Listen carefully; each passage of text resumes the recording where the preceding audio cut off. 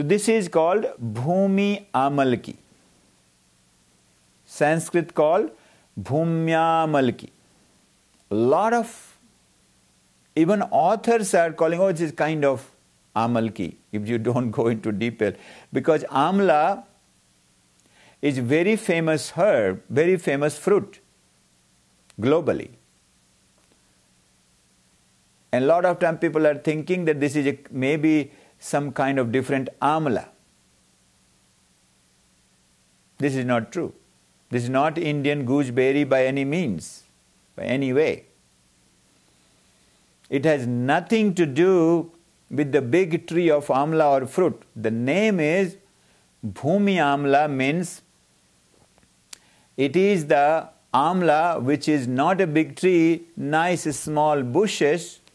Why we call them Bhumyamla?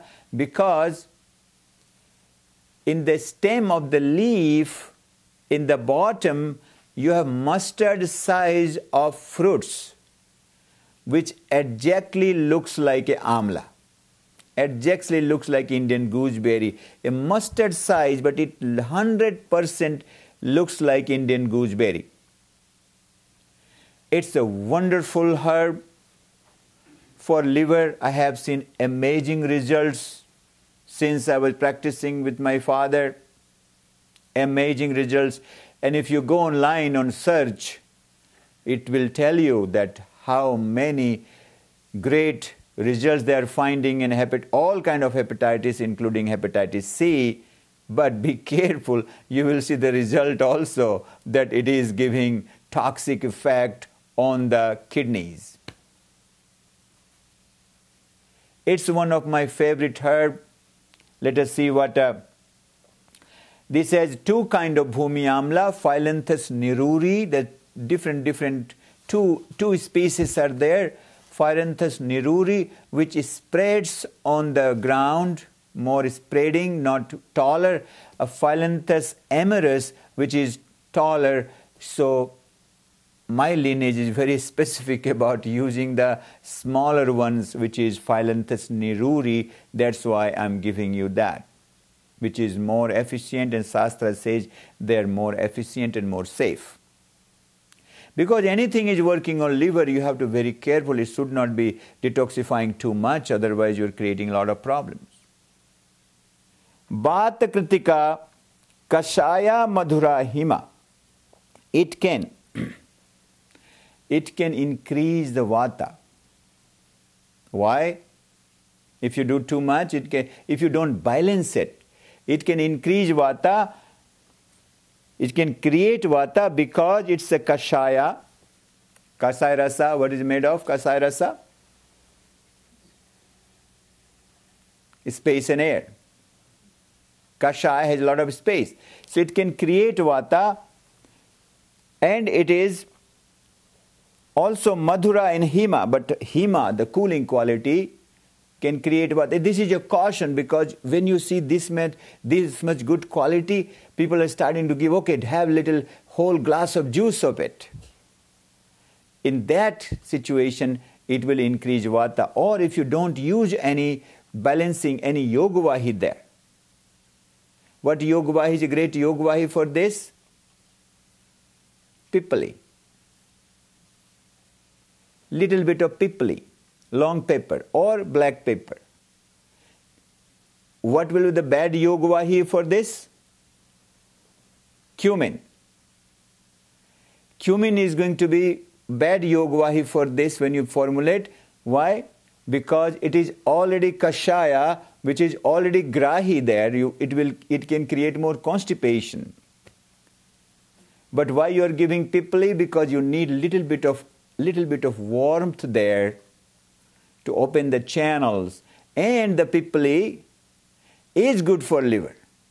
Pipali can travel inside of liver, but again, not too much. And to balance the action of the pipali and Bhumyamla, what you will give? DGL or phenol. That's how the lock and key theory I was talking yesterday. Lock and key theory of formulation works in Ayurveda. It's not like you put Everybody put on Trikatu, everybody put on go on Triphala. No, it doesn't work that way. You have to go beyond that. And then says Pipasa Pipasavasa Pitta. What kind of Pipasa? Pipasa means thirst. But what kind of thirst? It doesn't say you Trisha. Doesn't tell you Trishna. It tells you Pipasa. Pipasa, there is a difference between Trishna and Pipasa. Trishna is like making you desperate to drink water or more than water you need. But Pipasa is just water. Chudha and Pipasa. Pipasa, Chudha is hunger, Pipasa means thirst. Normal thirst. Not like crazy craving for water like you are going to kill somebody if somebody is not giving you water. That is called Trishna. Desperate. Which happens in the case of toxicity. But here the Pipasa, what kind of Pipasa? Pipasava sa Pitta. When Pitta is high, Ranjak Pitta is high, Pachak Pitta is high, just Pitta is high. You have not gone deficit on soma in the deeper tissues yet. That is Pipasa. Trishna is when you go low in a soma into all the tissues and you are, because of the burning somas. You know what Visha is doing? Visha is burning your soma wherever they travel. And they can travel from one gap to another gap, like that depends how fast, how powerful Visha is that. So he says, if the Pipasa is there due to high Pitta, then it helps. It is by pacifying Pitta. Pipasa vasa Pitta Ruk Kapha. It is pacifying Kapha also. And Kanduk Chhatapaha. Because it is cleaning liver. Because it has the nourishing power like a dhatri, like a mother to the liver. Of course, with whatever taking care of the liver, taking care of everything. So that's why it is pacifying the Pitta, leaching out all the toxic Pitta, used toxic Pitta from the liver, taking care of the excessive thirst, and because it's opening all the channels, all the burners of the liver, then that Agni goes up, and then all unused Kapha gets burnt, gets pacified. That's how it is pacifying Kapha. And because it is helping the liver and purifying blood, so it is helping the Kandu. Kandu means pruritus.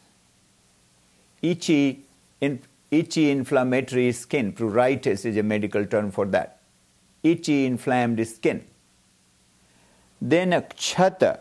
Chhatapaha. Chhata is again when due to toxins,